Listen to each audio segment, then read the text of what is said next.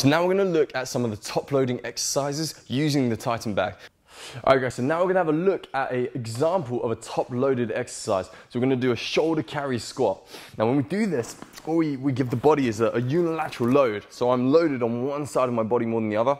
And the challenge is trying to maintain a neutral posture through my spine. You'll find that your clients want to bring the bag into the center, which is obviously not a posture we want them to be into. So when they're doing this squat, we're staying in a nice vertical line here. We come all the way down into a nice range of movement and then come back up. So when we're designing the programs, obviously we need to have a right hand and a left-handed set. But it's a really nice movement for just creating a slightly different challenge, but it's a really comfortable position to hold the bag in as well, just because it's obviously a soft load filled with sand, so it's a nice, easy tool to get comfortable with. So that is your shoulder carry squat with the Titan bag. So for our next top loading exercise with the Titan bag, we're gonna have a go at a shoulder carry staggered squat. This is a great exercise for your clients that struggle with the flexibility and sometimes find deep range of movement squats hard to perform. So what we wanna do is bring the Titan bag up onto your shoulder, get it nice and comfortable. And remember, when we're in a shoulder carry position, we're gonna wanna lean off to one side. So be strict about maintaining a nice neutral spine, and so you're nice and vertical throughout the whole movement. To set up the staggered squat, you're gonna bring your toes in line with your heel, and then take that foot hip width apart. What that allows me to do is come down into a nice deep crouch position. My back heel never touches the ground. So from here, I can drive up, maintaining a nice vertical line with my spine. And you'll find it's a great way of getting your clients into this really deep range of movement where the hamstrings and the glutes can really work, and then you can come back up through that full range of movement. It's a great exercise to link the hips, the trunk and the shoulders together, and I think your clients will really benefit from doing it. The next top loading exercise we're going to have a go at with the Titan bag is an overhead carry squat. Now this is a more advanced exercise for your clients because it takes a bit more flexibility in their Achilles and their hamstrings. For that reason, get them to use the blue grips on the Titan bag because it's a wider position and they'll be a bit more comfortable.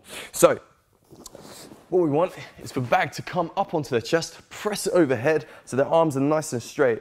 They will definitely find this easier to perform from a wide squat position. So if we take our feet out a little bit and turn the toes out, we're going to come down nice and low, really pushing the knees wide and then come back up. So we've got to try and keep the arms straight throughout the whole exercise, and you're going to find it engages a lot of muscle through your back, through your hips and through your shoulders. So a great exercise for challenging your clients and bringing their whole body together as a unit. The next exercise we're going to have a go at with the Titan bag is a bear hug carry squat.